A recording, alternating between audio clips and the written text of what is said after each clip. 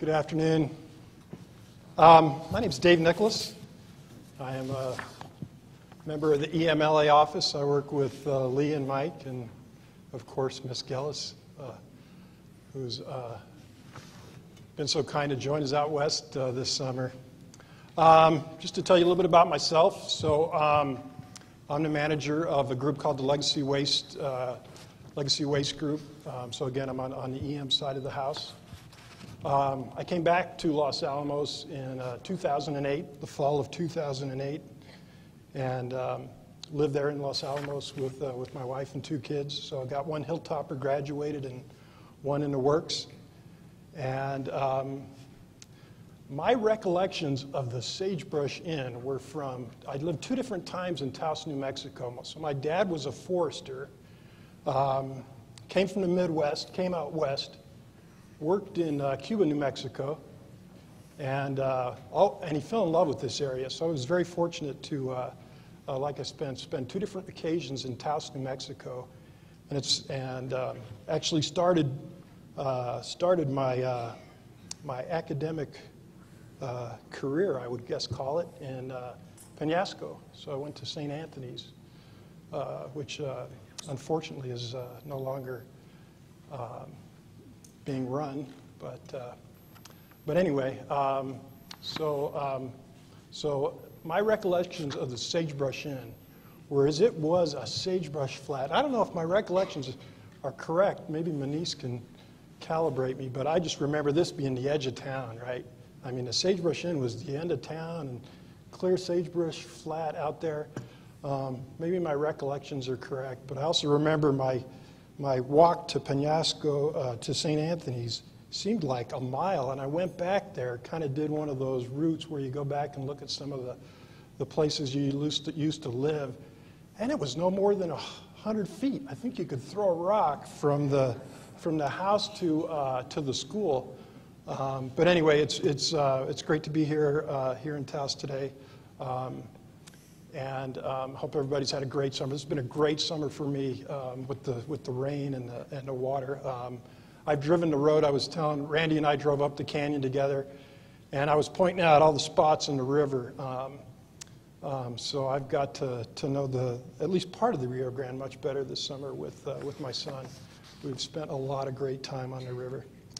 But I wish I was here to talk to you about the river, but instead I'm going to talk to you about a legacy waste program and kind of the status of TRU waste up in Los Alamos. Maybe.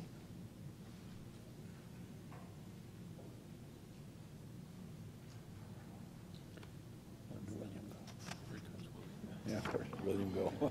Where's Uptown Funk when you need it?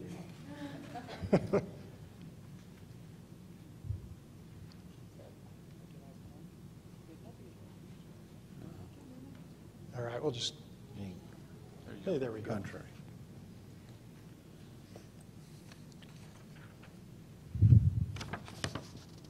Got it back, all right. Thank you, Will. Much appreciated. So again, this is the aerial of Area G. I'm going to talk about our legacy TRU waste priorities, where we're at. Talk to you a little bit about a project that we've been working most of the summer. Actually, we started it late in the spring.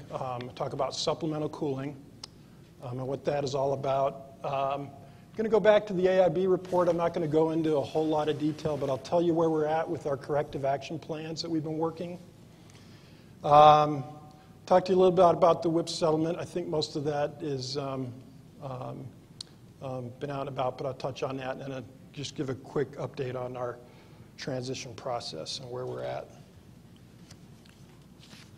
So in terms of our priorities, our number one priority is the continued safe storage of the nitrate salt population that we have up in Los Alamos. I think some of the CAB members at least have had the opportunity to get out to Area G and actually physically look at the storage configuration.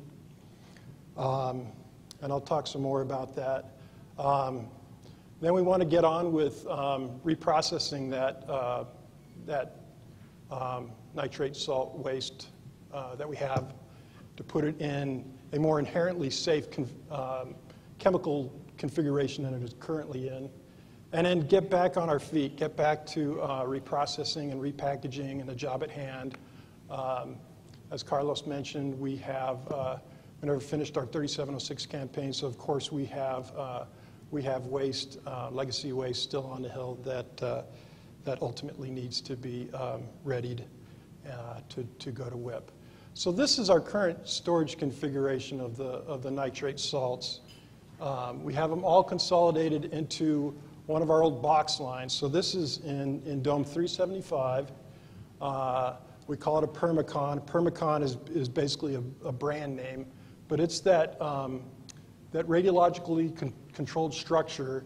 And like I said, it was built with the intended purpose of handling radioactive materials. So some of our old pictures have guys in full PPE inside of this Permacon, decontaminating, and in some cases size reducing very large, oversized contaminated glove boxes and pieces of equipment. So that's what the facility was designed for when the issue came to light with the nitrate salts. We turned it into a storage configuration. So we have all the salts, like I said, in that Permacon. So what you see here are standard waste boxes, and that's one of the typical configurations that's used to go down into the WIP mine. The actual salts themselves, which you cannot see, they're inside of a 55-gallon drum. So inside of these standard waste boxes is actually the drum that contains the nitrate salt. So basically what you're seeing is an overpack. So we've layered some controls in place if we were to have an event similar to the event that occurred in WIP. You would have some layers of protection, and that's the purpose of that standard waste box. And then on top of that, you have the Permacon, which is like I said, it's a radiologically controlled structure. It's climate controlled, and I'll talk a little bit about that because I'm going to talk about a supplemental cooling project that we've embarked on this summer, and talk a little bit about why temperature is important with this waste. Dave, question. Sure. The standard waste boxes, do you expect to ship those just as they're packed once WIP opens?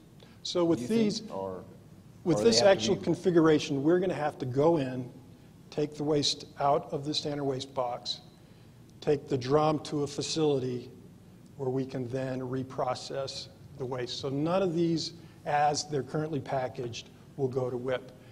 Now, I will say we've got a little bit of a mishmash, if you will, in that storage configuration. What I mean by that is we had some nitrate salts that were ready to go to WCS and ready to go to WIP before we became obviously knowledgeable of our mistakes that we made when we processed that.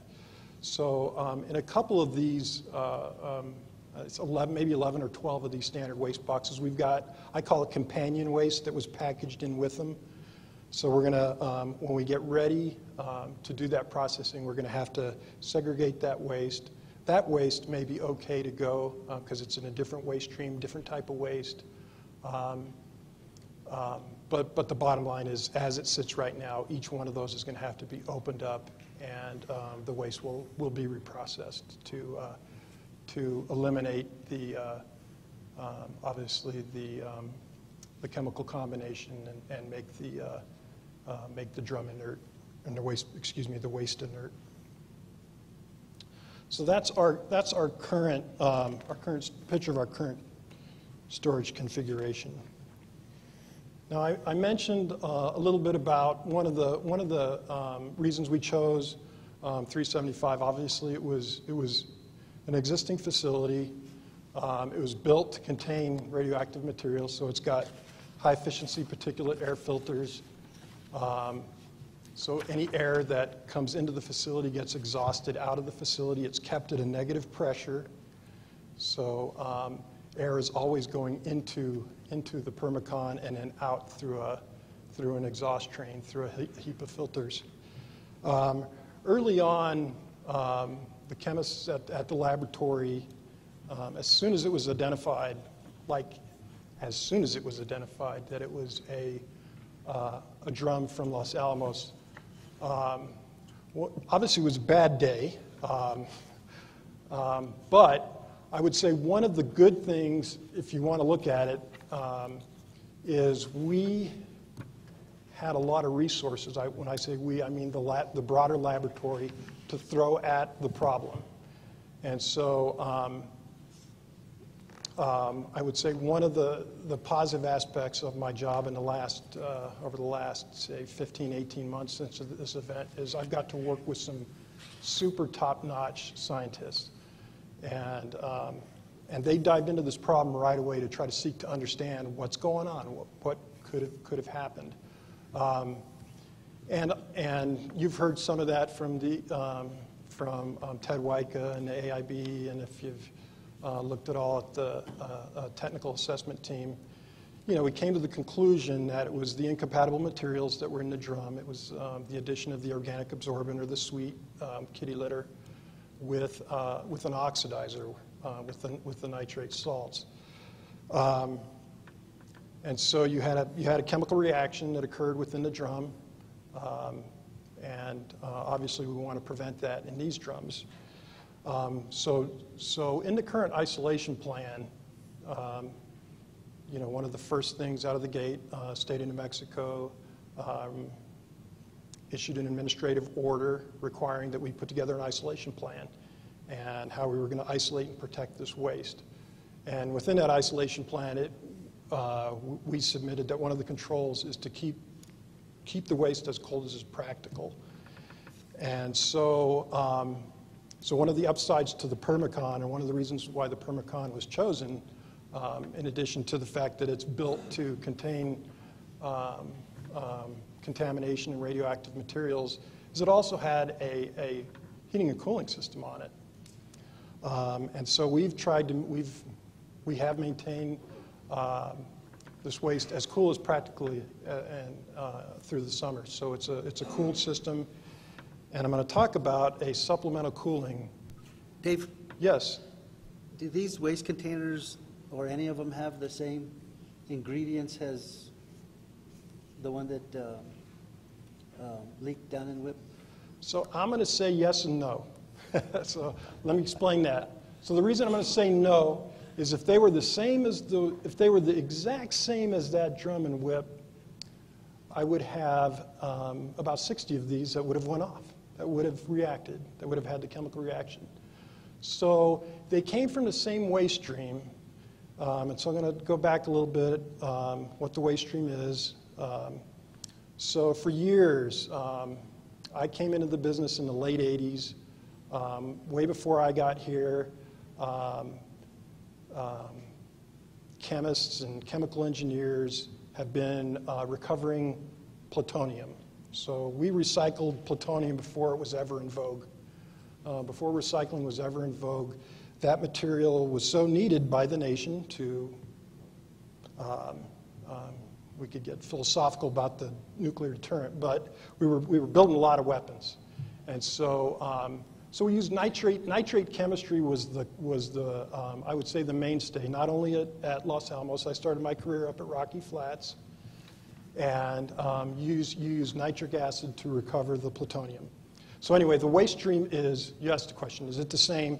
So I'm going to say no, it's not the same, but it has a lot of the similar characteristics in that we know that those salts are an oxidizer. And so they have the potential to drive chemical reactions, and they will want to oxidize materials that they become in contact with. So when we added the organic, inadvertently added the organic absorbent, we set up a situation where we essentially promoted that chemical reaction. So we know some of those, I would say, similar chemical reactions are occurring within these drums, but at very, very, very low rates. So I'd say, no, they're not the same. If they were the same, we would have a much different conversation today. So we don't believe they're the same. but they do present a hazard that we need to address and ultimately, like I said, treat these drums so that we eliminate that risk. Did I get your question? So anyway, these are pictures of, we got a couple pictures here. We got guys putting in a supplemental cooling system, and you got a little CAD drawing. And so this is, we realized that we're not going to immediately be able to go and reprocess this material. So unfortunately, we're going to be sitting on this for a little bit of time. And so we're adding a secondary cooling system to, for a couple reasons. One is it'll allow us to keep the system cool. It'll provide us a level of redundancy. Like I said, the current system does have climate controls, but we actually experienced a failure on one of the units this summer, and it would be nice to have a redundant system.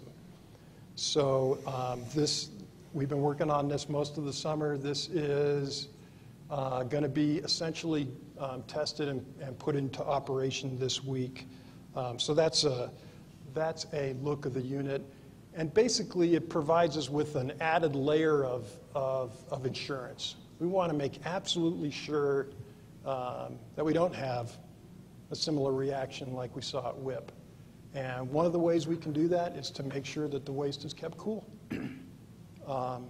And so that's what we're doing. And I'm going to try to impress you with a little chemistry. So I'm not going to try to teach a chemistry class. That's not the intent here. But just to go into a little more detail, so we talk about temperature, and like I said, the lab scientists knew early on, hey, while we're trying to figure out all the details and do some of this chemistry, it'd be a good idea to get this waste as cold as you can. In the winter, that's pretty easy. Just push air through that permacon. It comes in courtesy of Mother Nature, very cold. And so, anyway, I'm a chemical engineer. It was my many years ago when I was a lot smarter than I am now. But one of the things that stuck in my brain, so I had a teacher who talked about thermodynamics and kinetics, and what does that mean? Try to make it real simple for you. So my professor would say, thermodynamics tells you if something's going to happen, and kinetics tells you how fast it's going to happen. So as an example, if I got a nail, right, I know that nail's going to rust. If it's in our atmosphere, oxygen, it's going to rust. But that's in a slow process, right? So how do you slow down? So we know we're having very, I would say, minor chemical reactions in a lot of these drums. The oxidizers are oxidizing some of those carbohydrates, that organic material that was added. And so this is just a little chart, and again, I practice thermodynamics and kinetics. I've bought a neat house up in Los Alamos. One of the features, it's got a Kiva fireplace, right? And so I oxidized this ponderosa pine that I got sitting under my deck. I put it in there, and part of the trick is to get over that little energy hump to get that fire going, right? And so I do that obviously by introducing some energy, and I get oxidation. I get all that fine wood to burn, and makes for a cozy evening. So anyway, the point of the cooling, getting back to the true waste, the point of the cooling is to slow those reactions down as much as we can to ensure that we keep the material safe. So that's the point of spending almost $1 million, quite frankly, on that supplemental cooling system, is to, if we have a issue with our primary cooling system, it gives us some redundancy, and it gives us the ability to even cool that waste further. And we're not seeing anything This isn't a reaction to anything. This is, we call it defense in depth. And that was on the previous slide. And that's just a term of art that we use in our business. It's just another layer of protection, right? We want as many layers of protection while we watch and store this waste until we're ready to start treating it. Can I ask a question real quick, please? Yes. When you talk about the cooling system, and you're talking about minimal reaction that might be happening now, is there a chance then that when it's not in this cooling system, you're going to have a different reaction? Is there a chance, for example, when it is transferred out, or I'm assuming it's not going to stay there forever in that cooling system. So would that ever make a difference that it could happen like the drum at WIP? We don't believe so. And one of our precursors to treatment that we've been talking about is actually to keep the waste cold through processing. So we may wind up doing that and enhancing that even to cool the waste additionally. So we think it's a prudent, very prudent step in terms of preventing. We don't believe, based on what we've seen from the waste, that we are going to, even at higher temperatures, we'd have a problem, a reaction. And we've actually inadvertently tested that with the waste at WCS. So WCS has a little over 100 of the nitrate salt drums that were prepared in the same way as the waste we have at Los Alamos and of the waste that is in room 7, panel 7. And again, in response to the event, WCS and Lee's talked about this. They took a similar approach in adding a layer of confinement. So they put the waste. So they had the same configuration there. They had a drum inside a standard waste box with some other waste, and then they put those into these modular concrete containers. Well, those are interesting. Apparently, those come in one color, kind of like the old was it the Ford Model Ts? They come in black, and they're large. If you've seen them, they're quite large. And so they took them outside of their container storage building, and they were sitting out in June in, unfortunately, in the West Texas sun. And so they got quite warm. So again, same type waste stream that we have. They got, like I said, unfortunately, quite warm before they put them into their federal waste cell. And that was one of the reasons for putting them in that cell, was to cool them off. So they kind of got a basement effect, I call it, when they put them in the cell. And then a couple things, right? It provides another layer of protection. So you got the sand then also on top of the MCC. It's in a facility that's designed to dispose of radioactive waste, and it also was their way of cooling it. Was another question? Yeah, go ahead. What is the timeline to reprocess the waste in these standard boxes? Yeah, I'm going to talk about that here in a minute. So the timeline right now is, as you know, we're in the process of trying to negotiate a bridge contract with lands. And the timeline for that calls to process the waste in fiscal year 17. So we're looking out at least a year of preps, and then looking at trying to execute that in fiscal year 17. And we would very much, I've pushed, and have had great support to keep that in the scope of the bridge contract, and to we have all the proper technical resources at the lab to do that. Like I said, I believe we understand these nitrate salts better than anyone at this point, given the amount of time that we've taken to look at them. So the answer to your question is, we're looking at doing it in 17. Why does it take so long? Thank you. Why- Now, and that's a year and a half since the original incident. We're talking 3 to 4 years after the original incident to get, I gather, get started on reprocessing this waste. And you've understood what the problem was for a long time. I guess I'm having a hard time understanding why this is taking so long, given that your level of knowledge of what caused the problem seems to be pretty well developed. Great question, and the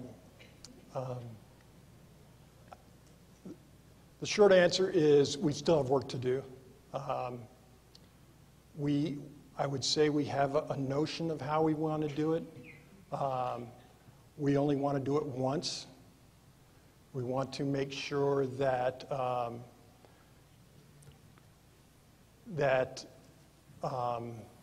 it's a high level of review, independent review, in addition to just Los Alamos. I would say right now we suffer from a little bit of a credibility gap with respect to some external entities that are looking at what we're doing. So we still have work to do. I'm going to talk about that a little bit right now. In fact, that's maybe not a bad segue into this cartoon. Wait, Nona, you had a question that you wanted to ask of Jeff?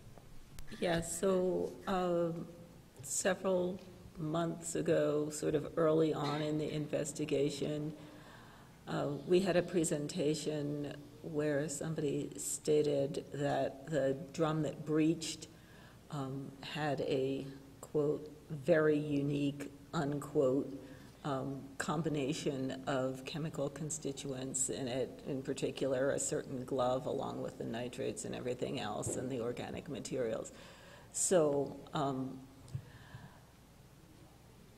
are you now saying that that drum wasn't in any significant way so different as other drums or packages of any kind of the similar nitrate salt containing waste, and that so these are more similar than was presented earlier to the drum that did have a reaction? So certainly I believe something was unique about 68660. Like I said, if they were all the same, if they were fundamentally, we would have the same reaction in every drum that we have, and we haven't seen that. Now, I wish I had a very crisp answer and understanding as to what was so unique about 68660. We've looked at a number of things. I think we've had evolving theories. I would say the expert analysis that we have, that I have to point to, is the TAT. That was an independent group from the different national labs that looked at it in a lot more detail and probably have a lot better understanding of it than I do. And fundamentally, they came down with it was a chemical reaction within the drum caused by incompatible materials, but they cannot tell me what was so special or unique about that drum as opposed to the other drums, because like I said, if they were all the same, we would have the same result. Certainly there were things that we thought and still think may have contributed to that. Whether or not the glove had anything to do with it, there's been different theories on that. The TAT came up with the conclusion that they felt the glove did not have a substantive role in the reaction. We thought early on that maybe it would have, and the reason for that is we've seen glove box gloves have reactions in a nitric acid environment. So like I said, we've been processing plutonium for decades and decades, particularly through the Cold War. And I know we've had documented instances where glove box gloves have reacted and have had exothermic reactions. So that's one of the theories as to why maybe the glove played a role in it. We've had reactions at Mound and Rocky Flats and some of the other sites. And we thought maybe the pH, certainly pH, we know highly acidic environments play a role. And we know that that drum in particular had an acidic environment, had a low pH. So I would say it's probably a risk spectrum.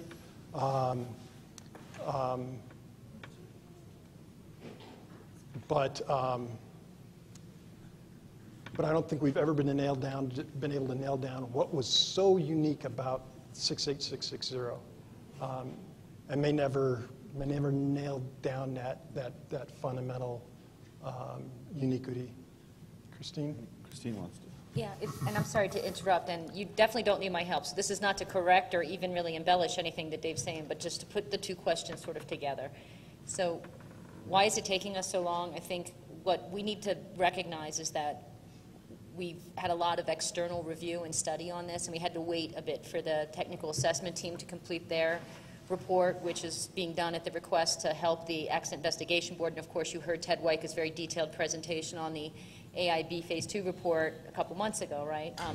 So we needed that to conclude before we could really move forward and understand. But beyond just what we learned about our waste at Los Alamos, we also learned that some of our safety analyses related to how packages would hold their integrity under certain conditions, the AIB illuminated us complex-wide, and that led to some safety directives, we call them OE, they're operational experiences that get issued complex-wide that force us to reevaluate our safety documentation that supports our activities. And so part of what's taking so long is the very methodical way of planning what the safety envelope is for us to do something like the supplemental cooling he showed, to move drums around even within the domes around Area G. I mean, we led to a stand down of basically any significant operations in Area G, not just about these nitrate salts, but area-wide because of this new safety information that came out of the Accident Investigation Board. So there's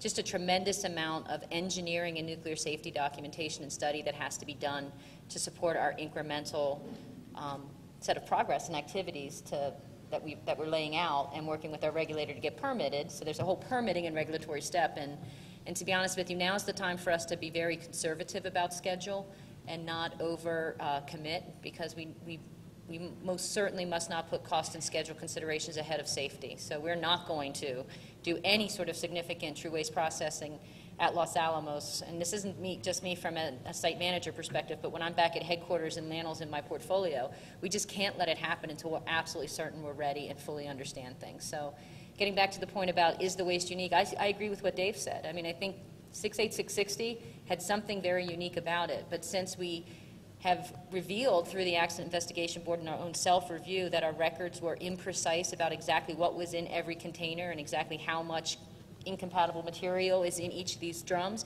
we just have to proceed and approach each with an abundance of caution as though they could present the same risk, even though we don't think they're just like the breached container.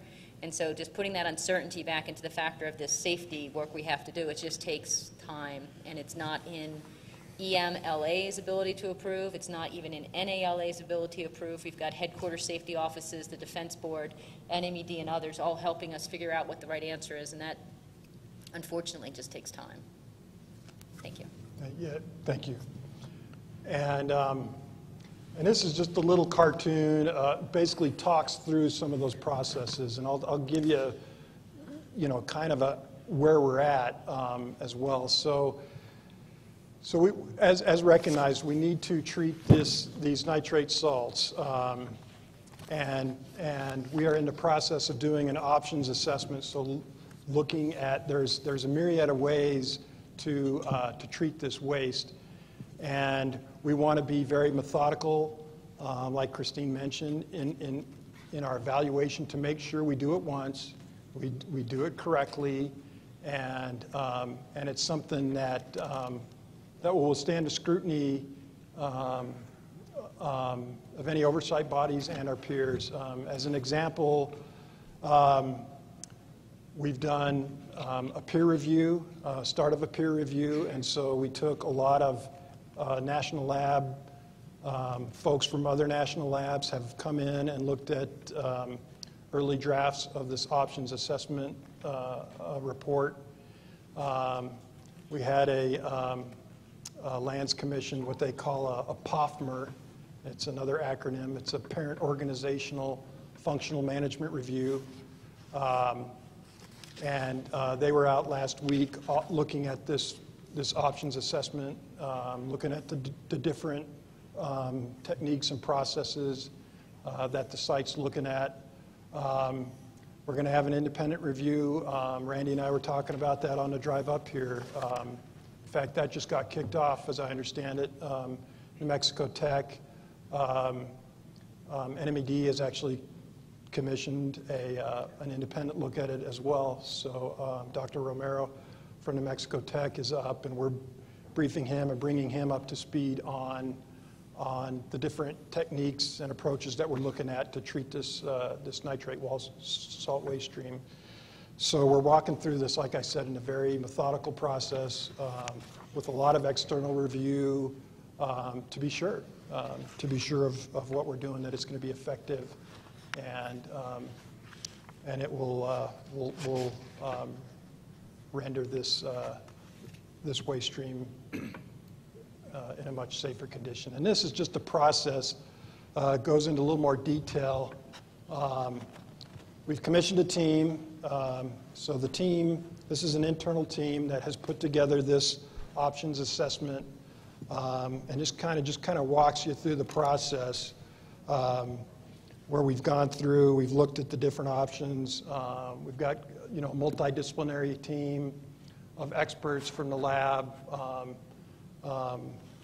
And led by one of Randy's staff members, Bruce Robinson, and they're walking through that process to look at the different technologies and the different processes that we might use, and we'll come out of that with a recommendation that's been, I would say, externally reviewed by several different independent groups, and then that's the process that we're going to propose to move forward with.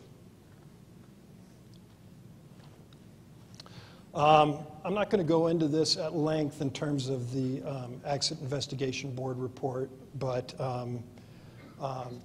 instead I'm going to talk about where we're at. So there was 22 judgments of needs, thank you, Lee, that came out of the Accident Investigation Board report, and that has driven corrective action plans, actually 3 corrective action plans at Los Alamos.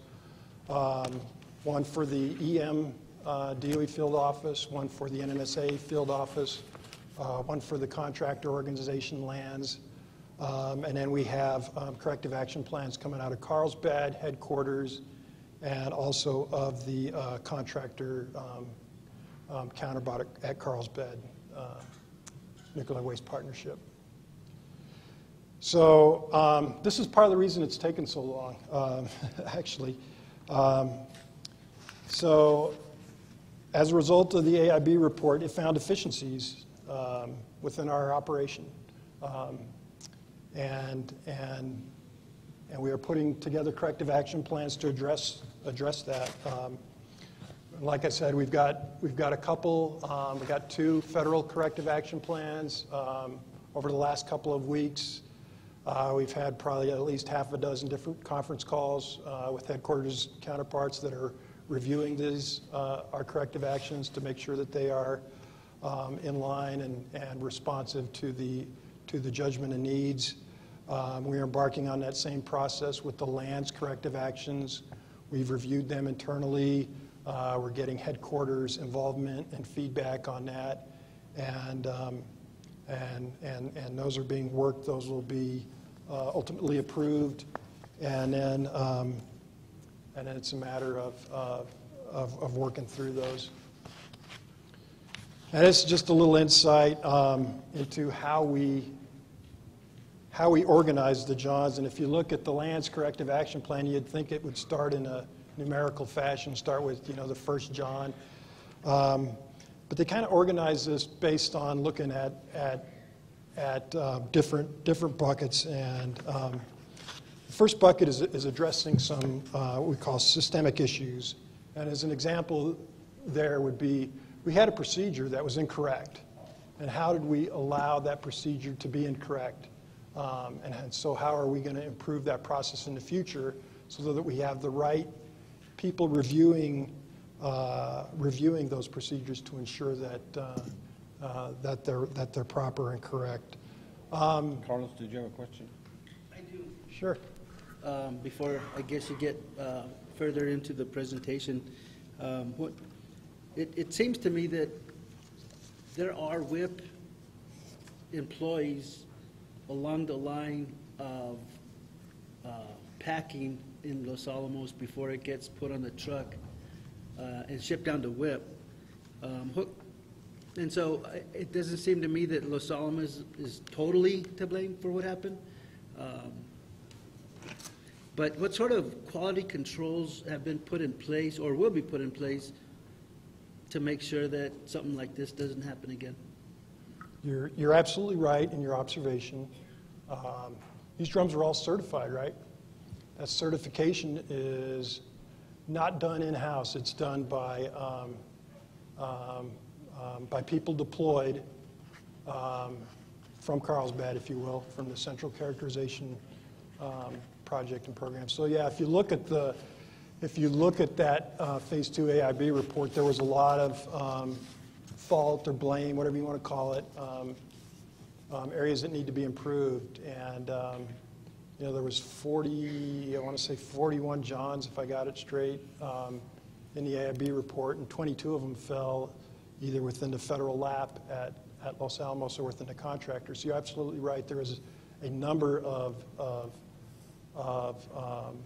Johns that go into the characterization process. So I would say the fundamental weakness with that characterization process is it didn't look far enough upstream. So in the future, what you're going to see from that certification process is a broader look at what we're doing to the waste before it gets in the drum. And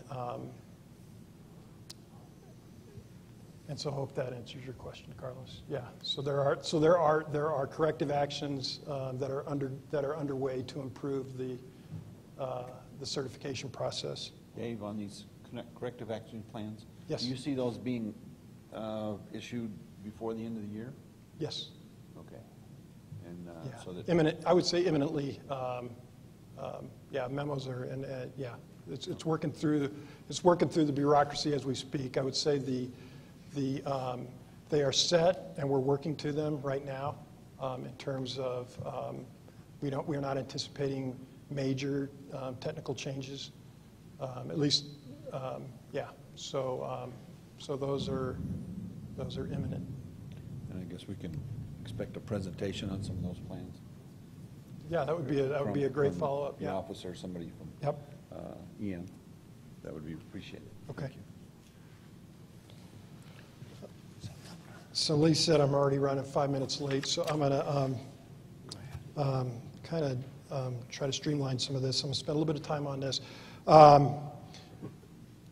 The second bucket was improving the requirements definition. So we had some requirements, and those obviously didn't make their way down into the procedures. So we had RCRA deficiencies, which are well known.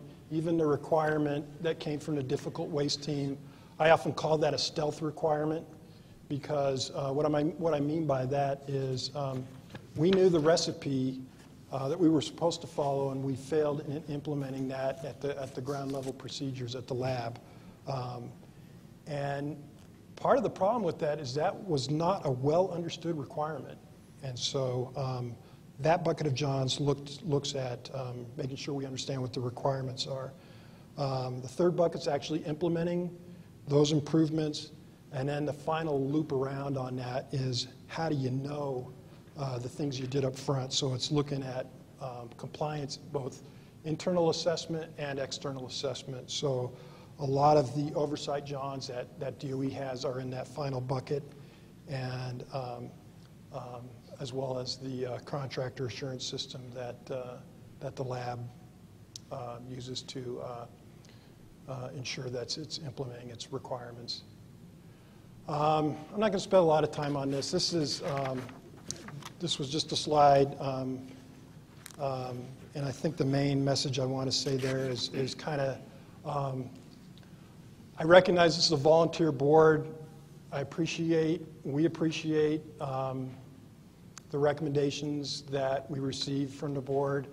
I think you had a voice in the principles settlement, the principles of the settlement agreement, in terms of voicing your opinion in support of the supplemental environmental projects that were laid out within that principles agreement. So I just want to. I think that was one example of my opinion where you had some impact.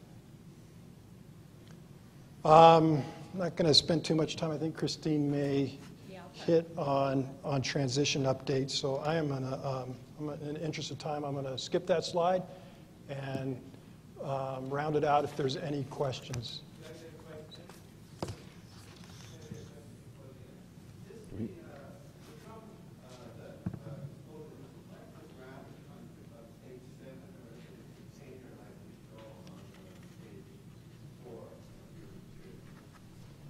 I'm sorry.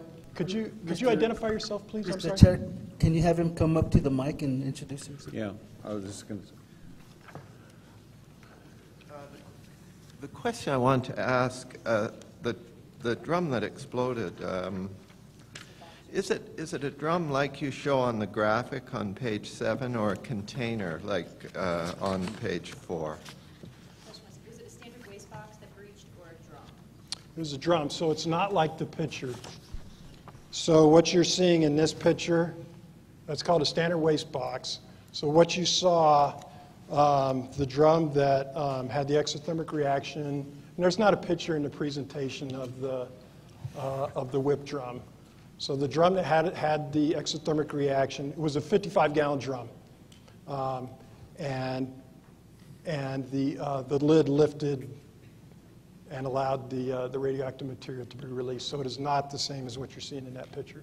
But it is like the cartoon on page 7 in that graphic. That's what he was looking Oh, okay. Yeah. Yes. Any other questions of Dave at this point?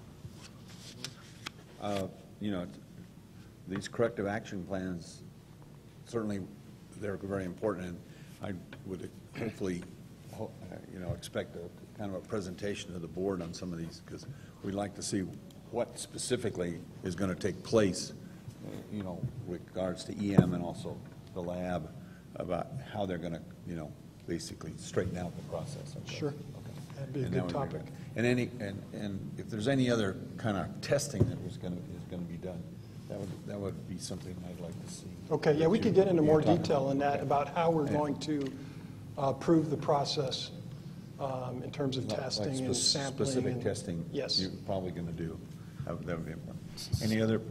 So just Question? quickly, Mr. Chair, kind of as an example, I ran into the other day to support Dave here is the cooling unit that we put in.